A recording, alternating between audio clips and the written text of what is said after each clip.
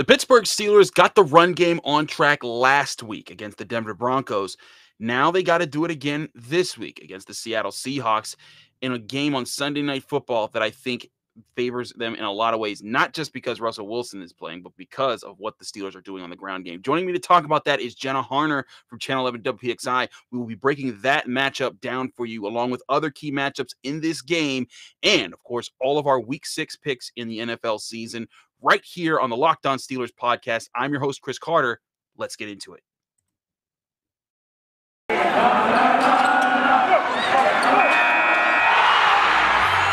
are Locked On Steelers, your daily Pittsburgh Steelers podcast, part of the Locked On Podcast Network, your team every day.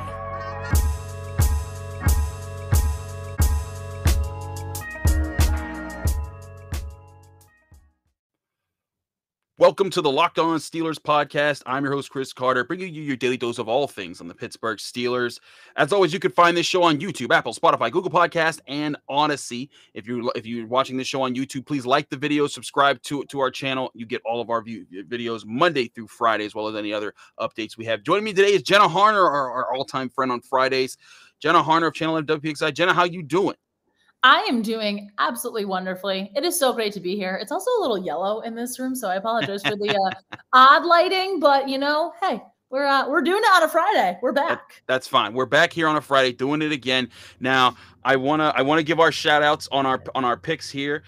We had some new winners, I believe. We had RN Eason 6 and Hem 092 and Steelers Fanatic Universe Cooper and Rushman. All of them coming up atop the Week 5 rankings. We got Dozer 21 currently in first place here for the all-time picks here. Jenna, looking at our situation right now, I'm trying to pull up our numbers here because I'm seeing a lot of Steelers fans of this podcast picking better than us right now. I think that's the problem that I've been having here. Currently, you are, I believe, you were 44-19 or 45-19, excuse me. And then I am right behind you on 44. So you're a game up on me right now. So we'll get to our picks. One game. This it came down to that last year in the pick up. Remember, you could join our Run Your Pool picks by clicking the link in the YouTube subscription. The winner of the entire season gets a Steelers jersey of their choice from runyourpool.com. But let's get to the matchup at hand. The Steelers are taking on the Seattle Seahawks. We all know Geno Smith is playing for Russell Wilson. Russell Wilson out for a month. That's a big advantage to the Steelers. But there's another advantage that I think is just there. It was going to be there regardless if Russell Wilson played or not, Jenna. And it's the fact that the Steelers are finding their ground game. Now, I know some people out there like, it's just one game, Chris. Calm down. You're getting way too hyped. But the fact of the matter is, Jenna, they ran over a Denver defense that was the 5th best rushing defense in the NFL. They had 122 yards with just Najee Harris. He looked like he was getting busy. Aditi Kinkabwala pointed out earlier in the week that he was getting contacted behind the line of scrimmage, at a considerable rate. In this game, it dropped to 17% of his runs. And also that's with him making more tackles miss. This has been a very impressive performance. And when you look at these early games here, Jenna, the teams that they've played, when we look at total rushing yards allowed so far, the Bills, 4th best rushing defense in the NFL right now. The Broncos, right now, they're 7th best after what the Steelers did to them last week. The Steelers themselves are the 10th best rushing defense, but the Bengals and the Packers are each of them the 11th and then 12th rushing defenses in the NFL right now. So with those opportunities, up against those opponents, the Steelers have been figuring out their ground game. They did what they did to the Broncos. I also thought they were getting good traction against the Packers. It's just they couldn't run the ball when Aaron Rodgers took over. But now they play the Seattle Seahawks, who going into this week are the 2nd worst run defense in the NFL. They've given up 726 rushing yards. The only team worse than that is the Chargers right now. Jenna, what did you see from last week that made the Steelers' run game that much better? Well, I think it's kind of what we've been talking about for so long, is that it was going to take time for this group to gel. When you have as many new pieces as they did, not to mention 2 of those new pieces being rookies, we talked about this. You weren't going to snap your fingers and, game 1, they were going to come out ready to go. Game 2, they weren't going to come out ready to go. It was a learning process. We heard Ben Roethlisberger talk time and time again at the beginning of the season, through training camp, and even through the first couple weeks. There's going to be growing pains. And we saw those growing pains. And now they're starting to figure things out a little bit. We're seeing guys really be key on their assignments. You heard Najee talk after the game on Sunday when they beat the Broncos, just about how excited he is that they're all finding consistency, that they're really starting to gel. And he sits down and he watches film with them. He says he's in a lot of their meetings, with the offensive line, which I don't entirely know how common that is. I'd like to assume that it's decently common, but from the way that Najee explained it after the game on Sunday, he was really hyped about, I'm seeing, I'm giving them perspective on what, they might hold on, let me refresh this.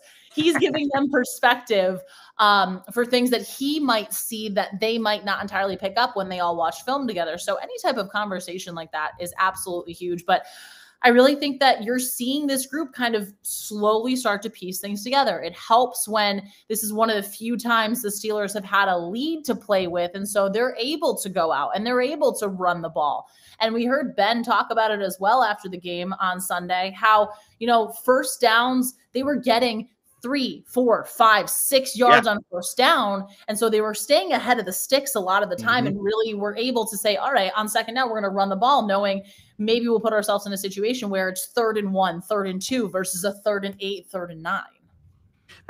You're right. That's exactly what Mike Tomlin said after the game last week. Yeah. That's where I think that they're looking at, and they want to say, listen, this is not an offense where you can just chuck it up to Antonio Brown anymore and say, 13 yards, no problem. He's going to go get that for us. This is an offense that needs to win consistently throughout a drive. It needs win on first down, win on second down. Then it makes it easier to win on third down. And that's what they did against the Broncos. And the Broncos are still a good defense. I know that some people are poo-pooing them because the Steelers beat them now, but that was a good win for the Steelers offense, not just the whole team, but the Steelers offense to put up the numbers that it did in that game. And now you face a Seattle defense that really doesn't know who it is right now. This isn't the Legion of Boom days anymore, where they got Richard Sherman and Earl Thomas and Cam Chancellor flying all over the place.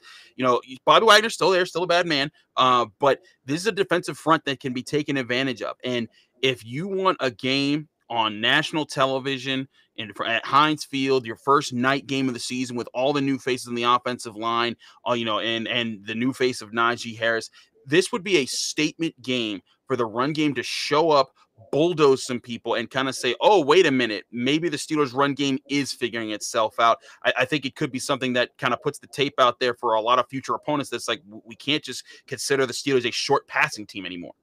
And you're seeing these guys get confidence. I think that's the biggest thing, is obviously a guy like Najee Harris, a guy like Kendrick Green, Dan Moore Jr., they come into this game with a lot of confidence as a rookie. But when things aren't going your way, when things are frustrating, you tend to question some things and say, oh, well, maybe do I have to do this? Am I doing too much in this area versus this? Where games like, the way that they played against the Packers, and then the way that they really came together and established, dominated the battles in the trenches against the Broncos, that builds a lot of confidence for these guys. That's something that they say, hey, this is what we did well. This is how we did it. And this is how we can kind of continue to improve on it and build on it. That was something after the game. Trey Turner, I really heard him, he was so excited about, okay, if things are going well, stay the course, keep pushing. If they aren't going well, look at what's going wrong. How do we fix it? How do we work it? But at the end of the day, you went 1-0. It's on to next week. You just have to keep moving and build upon what we were able to do. So it's a really good foundation. And it also gives those guys like Najee Harris, like Dan Moore Jr., and like Kendrick Green, a lot of confidence moving forward to say, hey, we are finding our stride here. We can continue to push here. I agree. This is what they need to do. They need to find their stride in this game, and this would be a heck of an opportunity to do it against a team like the Seahawks. And again, without Russell Wilson, if the defense plays to its capabilities, if it limits Geno Smith, if it limits that offense on the other side of the ball, make DK Metcalf irrelevant, this could give them a lot of time in this game. To say they come out and they do struggle, there's some mistakes and some miscues that the Seahawks jump all over. If the Steelers defense keeps the Seahawks offense in check, the run game might have plenty of time to get itself itself figured out. And then even if it does have those big plays, maybe you are seeing in the third and fourth quarter a considerable lead had by the Steelers. And then maybe you're saying, all right, Najee Harris, you got some cramps last week when we were running you a lot. Let's get in some Benny Snell. Maybe Anthony McFarland's back by the game. But maybe there's some options there. There's some things that you could look at with this game. So definitely a big consideration. We'll get to more matchups in this game in just a little bit. But first, I got to tell you guys about BetOnline. It's that time of the year again, and all eyes are now turning to football with teams back on the gridiron. It's well into the football season, which means every week you get big bets both in college and in pro football action. And the best place to do that is the #1 betting place, and that's BetOnline.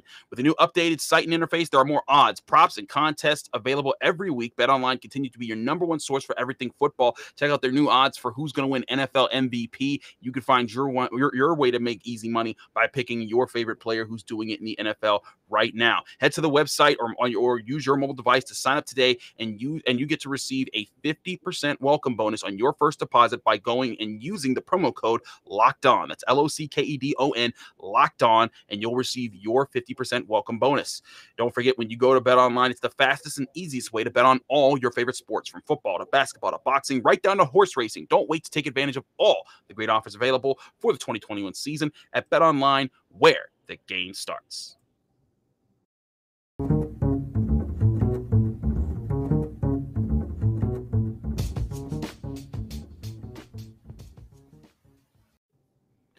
Back here on the Locked On Steelers podcast, I'm your host, Chris Carter. We're here with Jenna Harner, keeping it real with you on a Friday. Jenna, like I said, you are now 1 game up in our picks.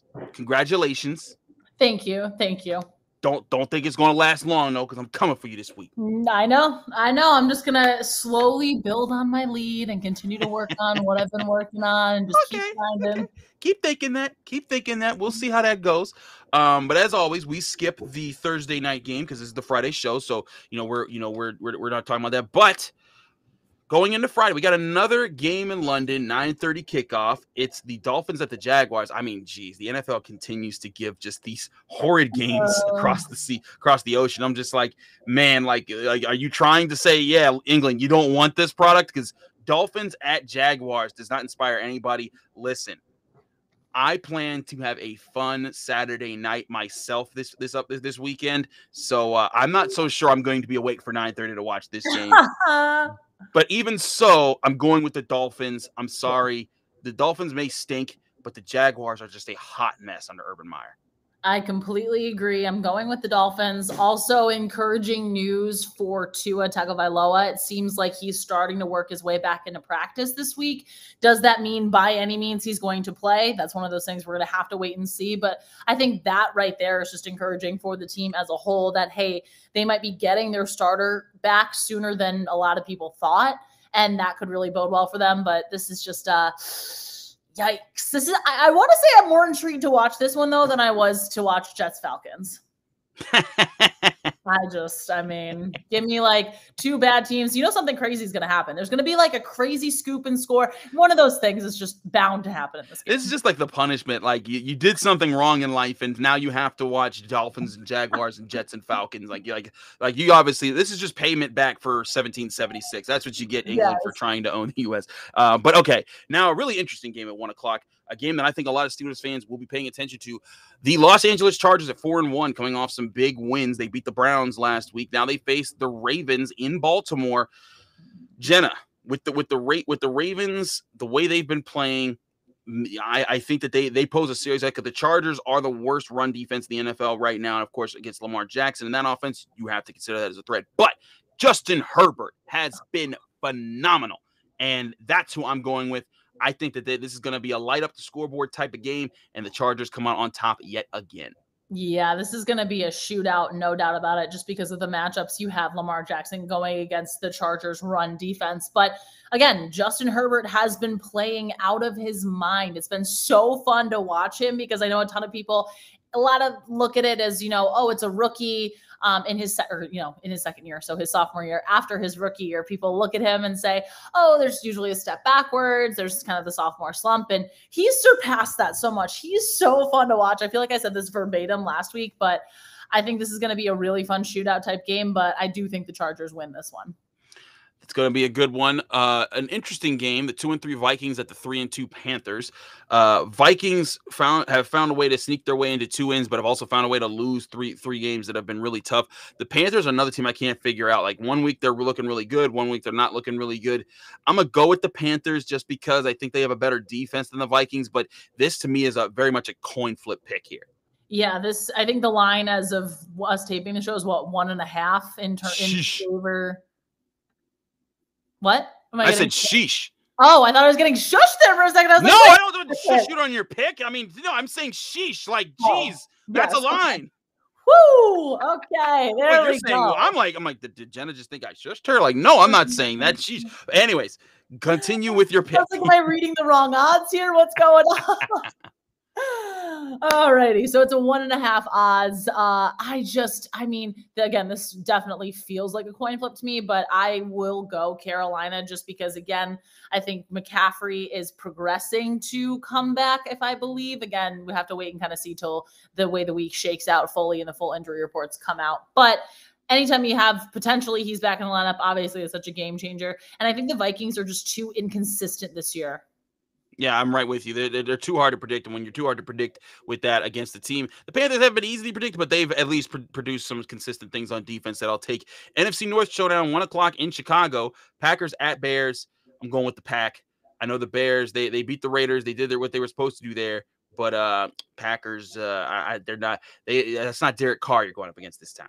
No, obviously Aaron Rodgers continuing to build on what he's done. And I think that they had a really emotional win. That win against the Bengals was so fantastic in so many ways for that Green Bay team, especially when you have a guy like Mason Crosby who doesn't miss for anything and missed 3 straight only to go on to win it in overtime. I think that kind of gives your team a big boost, and they know that they have to kind of keep putting themselves in good positions. Obviously that seems like every team, but I just think right now this seems to kind of bode well in Green Bay's favor. Granted, I do think Chicago has a lot of momentum coming off that win against the Raiders, but I just think Green Bay right now is a more complete team offensively. Yeah, same here. Now, this next game is a little interesting. It's the Bengals at the Lions. Bengals 3-2 coming off that tough loss to the Packers. Lions 0-5. Can't find any answers. They're biting at kneecaps, and it's not working, Jenna. But I'm gonna go with the Bengals. Part of me wants to think that this is going to be a weird game where the Bengals are reeling after their tough loss and that the Lions find a way to win this game. But I'm sticking with the Bengals. I think that they have it in them to oust a team that just can't find answers. But do you think this is a game where the Lions pull off their first win of the season? This is a really interesting one because I think the circumstances could bode that way. It's one of those like gut feelings where you're just kind of like this could be a game the Lions win, but just with going back to that gut feeling, I can't pick against the Bengals right now because they are playing pretty solid football. I don't think people expected that, even though if you look at what their body of work is, I mean, again, all I have to say, Joe Burrow and Jamar Chase, the two seem to be picking right up where they left off after their national championship at LSU in 2019. And just, Burrow keeps finding Chase, keeps making big plays, keeps growing. I think they're a young team that's looking pretty solid, honestly. So I just think that this is something where they kind of come off this emotional loss and say, hey, we're going to go take care of business. We're going to go beat this team. We're not going to let down against a mediocre Lions team. And I think the Bengals do win. Now, here's an interesting game. AFC South matchup. The Texans at the Colts. I'm going with the Colts because I'm sorry. As long as Davis Mills is in at quarterback with the Texans, I don't believe in anything they can do. I know that they almost took the Patriots. That almost cost me last week. But the Colts, they've been bad, but they can win this game at home. I think so too. I think the Texans are just kind of a little bit of a dumpster fire, to put things nicely right now, unfortunately. And again, you can say almost as much as you want. They almost beat the Patriots. They almost did this, but at the end of the day, they didn't. They gave up. I feel like they handed the Patriots pretty much every chance they could to stay in the game. And that is one of those kind of soul-crushing moments where it's a little bit hard to bounce back from versus, the Bengals bouncing back from a couple missed kicks type thing. So I think, I'm going with the Colts in this one just because of, where they are right now. And I just don't think the Texans have a lot to build on. Move along here. We got your New York Football Giants at 1-4 hosting the Los Angeles Rams at 4-1. This is a yikes. This might be my survivor pick of the week. I think I'm going to be taking the Rams. I know you're your Giants. I know you're your G-men, Jenna, but I think they're about to get stomped. Saquon Barkley not playing this week. It's going to be a rough one. Yeah, it's just not looking good for the Giants, especially losing Daniel Jones to a concussion and That too. I forgot about Daniel Jones. Game, so he's going through the concussion protocol. I hate to say this way again. As a Giants fan, I can say this, but when you have Saquon and Daniel Jones and Kenny Golladay on the field and you're not winning a lot of games, what are you going to do when at least two, if not all three of them are not in the game? Yeah. That's going to be a rough one. And the Rams are just one of the best teams in football right now, as they've shown through 5 games.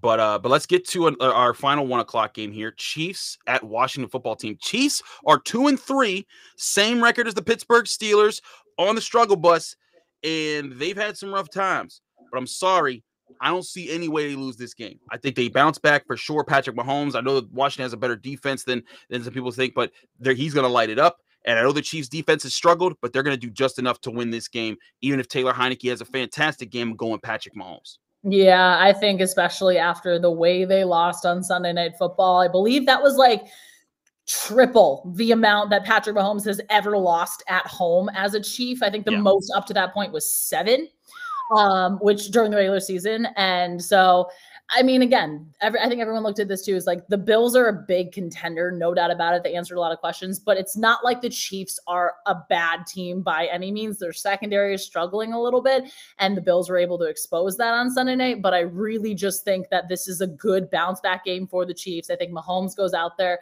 lights it up a little bit, kind of get their feet back under them, and they get back to 500. This is probably the game every Steelers fan is going to be watching at 4 o'clock. It's the Cardinals 5-0 at the Browns 3-2.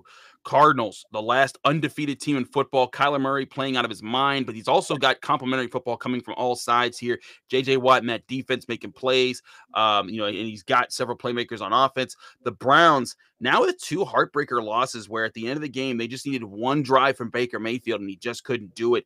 I'm picking the Cardinals. Again, you know me, Jenna, I'm not a Baker Mayfield believer. I just don't see it. When everything's going in his favor, when the run game's working and no one can tell if it's going to be a pass or not, he's fine. He's a decent quarterback in those moments. But when I'm as a defensive coordinator able to predict where that he is just going to drop back and throw the ball, he is not a threat. Like he is a guy that you can beat that way. I think the Cardinals offense is going to be good enough to put up points on the Browns that Baker Mayfield will have to step out and make big plays in situations where the run will not be a factor. And if that happens, I think the Cardinals win this one. Yeah, I'm just looking at this as a matchup of the quarterbacks, and I'm taking Kyler Murray over Baker Mayfield any day right now. It's night and day between the two, and it's not like Baker's playing tremendously terrible to the point where it's insanely noticeable. But again, he's not making a lot of the routine plays that you expect him to make. I didn't really, obviously, because of the Steelers game, didn't catch much of the Browns game this past weekend. But when I saw them play against the Vikings, he did not do a lot to impress. He did not look fantastic. And I think, again, there's parity in the NFL. So, of course, how you're sticking around, every team game plans for each other, all of that stuff, of course. But I really just see this as the Cardinals have the better quarterback in this game, and I think they should win. AFC West showdown, 3-2 Raiders at 3-2 Broncos. Broncos, of course, were 3-1 before they played the Steelers. Raiders themselves coming off a tough loss to the Bears. Khalil Mack was getting after him last week. Now you face Von Miller, who's used to going up against you. The Raiders also dealing with the John Gruden situation. There's some drama there to be considered to consider there, but this is a tough one for me, Jenna. I'm going to stick with the Raiders because I think they just have a better roster. Derek Carr, Josh Jacobs still a bad man. You still got some receivers to hit. You still got Darren Waller. You still got that defense with a couple players on it. But I would not be surprised if the Broncos won at home. What say you? This might be, I think, our first difference of the week. There we go. I like it. I'm going with the Broncos only because of something I heard in the press box on Sunday when they were playing the Steelers from a couple of the Denver beat reporters talking. They said, man, Teddy Bridgewater looks exactly like what you thought he would look like. A guy coming out of concussion protocol who's had only a few days of practice. He looked good up for the first games of the season before he got that concussion. And you saw him work his way back into the Steelers game. Obviously, he clearly wasn't at entirely 100%, but I think this week of practice will do him well. We saw what they did at the end of the game against the Steelers. Quick drives. They were able to piece things together, move things down the field, had a chance to tie potentially at the end there. I just think that they're going to build on that, but also this is going to be a tough one. This is a game that I really could see going either way, but I'm just going with the Broncos for this. Oh, that's okay. Okay, there's our first split. I don't think this will be a split though. Another 4-o'clocker. Cowboys at Patriots, 4-1 at 2-3. Sorry, the Cowboys are just they're walking through these Patriots. The Patriots, they're figuring things out with Mac Jones, but it won't be enough. Ezekiel Elliott, Dak Prescott, Amari Cooper, CeeDee Lamb. This is going to be a barn burner for the Cowboys offense. Yeah, the Patriots have a ton of question marks for things that they need to figure out. And obviously coming back to win that game against the Texans, but the fact that the Texans were kicking their butts at one point in the game, that is not a great look. It's Bill Belichick. He'll figure things out. They're not dead completely by any means, but I just don't see this being a game the Patriots win. I'm right with you. I think that the Patriots just struggle too much there. Final game on our pick slates before we get back to the Steelers game. 4-1 Bills at 3-2 Titans. Monday Night Football. The Bills are the best team in football for me outside the Cardinals. I think those teams will be head neck and neck for a while, but the Bills are playing extremely consistent on both sides of the ball. I'm giving them a win easily in this one. I think the Bills, absolutely. The statement they went out and made on Sunday Night Football, I think, speaks for what they have as a whole complete body of work. That is a complete football team, offensively, defensively, special teams. And I think that win really proved a lot to them. Just kind of seeing a lot of my former coworkers and beat writers and stuff talk about what a win like that meant to the team. That is just something I think they're to build on. The Titans still trying to figure some things out. I just think the Bills roll here. I'm right with you. The Bills, they're playing really good football. I think Josh Allen's playing really good football. I mean, the MVP considerations for him are considerable. I think he'd be a good bet. So go back to Bet Online and place your bet on Josh Allen for NFL MVP. I really think that he stands a good chance at winning that. But Jenna, there's a lot of things to consider. Of course, the Steelers game. We got to give our picks on that. We'll do that in just a bit here. But first, I got to tell you guys about Built Bar. If you want a healthy treat that tastes like a candy bar, you got to get Built Bar. It's the protein bar for you. It's also the official protein bar of the U.S. track and field team, and it comes in so many different flavors. Whether you want a fruity snack like raspberry, strawberry, or orange, or something different like salted caramel, cookies and cream, Rocky Road, or real cookie dough. It's a fire flavor. I go with it all the time. I love it, and it's also what makes it such a great snack is that it's very light on you. It packs on only 130 to 180 calories, so you're not crushing yourself and ruining your diet in the day. But you get 17 to 18 grams of protein. That's the kind of protein snack that really helps you out. And also only 4 to 5 grams of sugar, only 4 to 5 grams of net carbs. So you're not taking in a whole bunch of bad stuff into your body. That's a tasty and healthy snack that'll save you from eating the snacks you'll regret later and help you stay on task with anyone's diet. Order today and get your favorite flavor delivered right to your door by going to built.com and use promo code LOCKED15. That's LOCKED15, LOCKED15 for 15% off on your next order at built.com. Again, LOCKED15 for 15% off at built.com.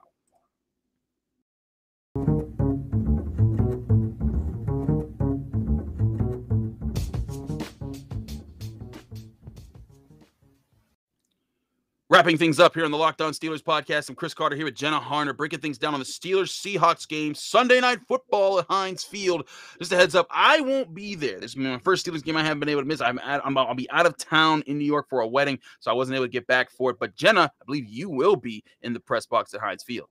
I will, and this is actually a game on Channel 11, little promotion here. There you go. So definitely tune in. We'll have a live pregame show an hour before, and then a live postgame show immediately after NBC hands off the coverage to us. So definitely got a lot of really cool stories ahead. So for sure, tune in. But this should be a fun one.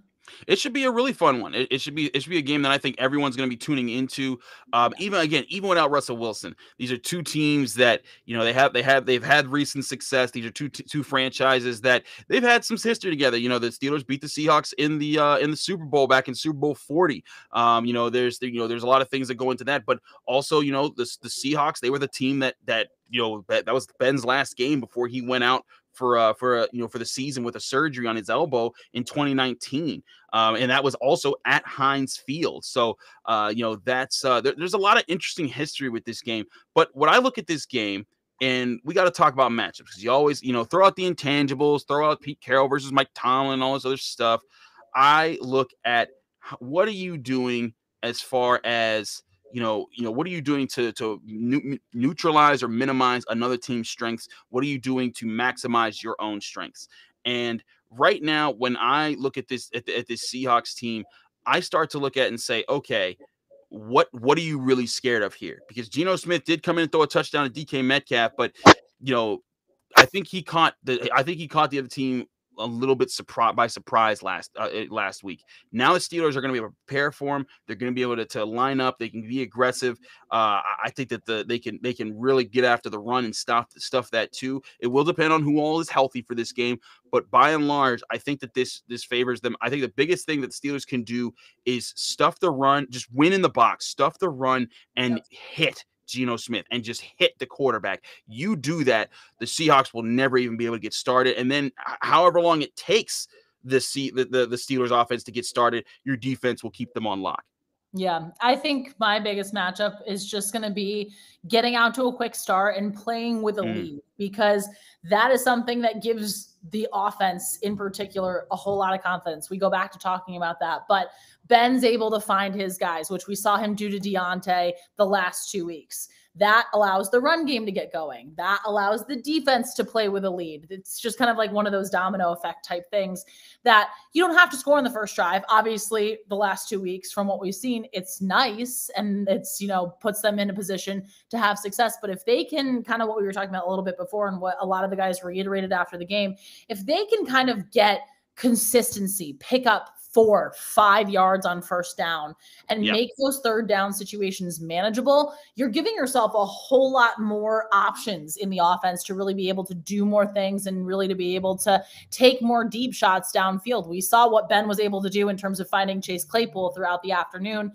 Sunday against the Broncos. And I think that really could bode in their success. So it's, can they play with a lead? Can they maintain it? Because not only will you allow your defense to be able to do more, but it gives your offense a whole lot of confidence. That was such a point of contention for basically almost every game leading into Sunday against the Broncos. Certainly consideration. And it's part of your starting fast comment. We talked in the first segment of this show about running the football against the second worst rushing defense in the NFL. But the Seahawks also have the third worst passing defense in the NFL. Yeah. Overall, this is one of the worst defenses in the league. In fact, they are giving up the most yards per game in the NFL right now. Now they're 10th worst when it comes to points per game.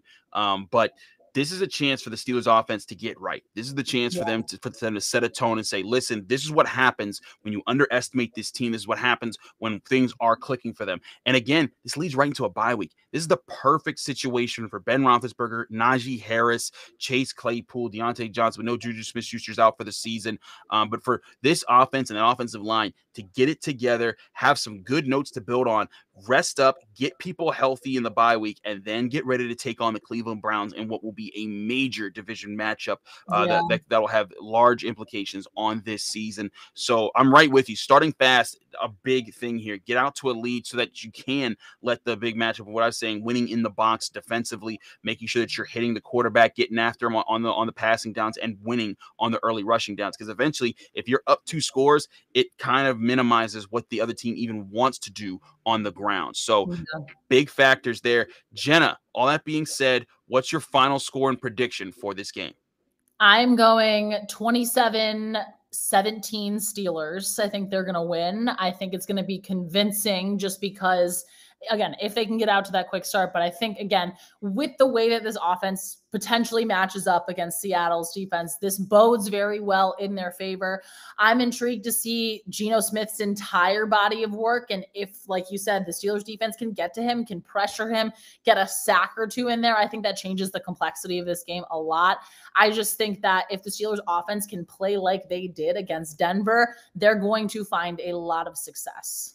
I agree with you. I think the Steelers offense is gonna have some success in this game. They're gonna play to get that lead. They're gonna make the big plays.